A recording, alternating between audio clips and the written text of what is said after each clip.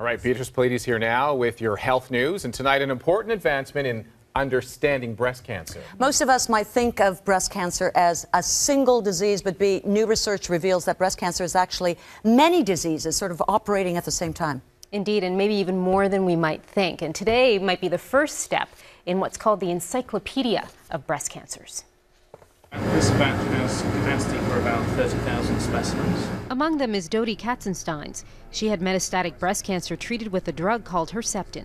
A drug that has kept me alive for 11 years now, after having a prognosis initially of about 1 year. Doctors have long treated patients on the basis of 3 types of breast cancer.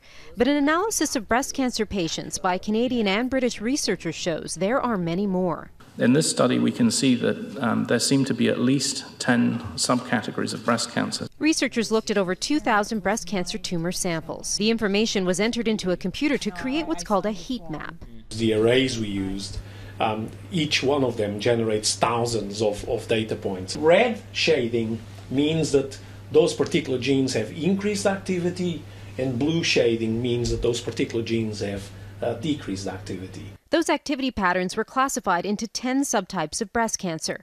The hope is knowing which subtype a patient has will mean personalized treatment. And that will enable us to make sure that we really target the right treatment to the right woman based on those who are going to benefit, or if they're not going to benefit, not exposing them to the side effects associated with those treatments. Oncologist Dr. Phil Bedard says though the study does provide a gold mine of information, how patients are treated won't change right now. But it's going to lead to a number of other studies, and there are a number of other exciting studies that are going on now that ultimately is going to change the way that we treat patients. Instead of just looking at the disease under the microscope, really understanding it at a genetic level and trying to tailor our treatments effectively.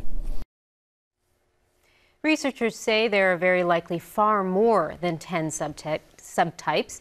They now hope to take the information about the 10 subtypes that they know about and look at the drugs they already have available and test those drugs against those different types of breast cancer and see what happens. So this is the new generation of breast cancer treatment that we're seeing right now. I'd say it's probably the new generation of personalized medicine, right, with pretty much any condition and these days. advancements are, the sky's the limit, hopefully. Hopefully. Thank you, Bea.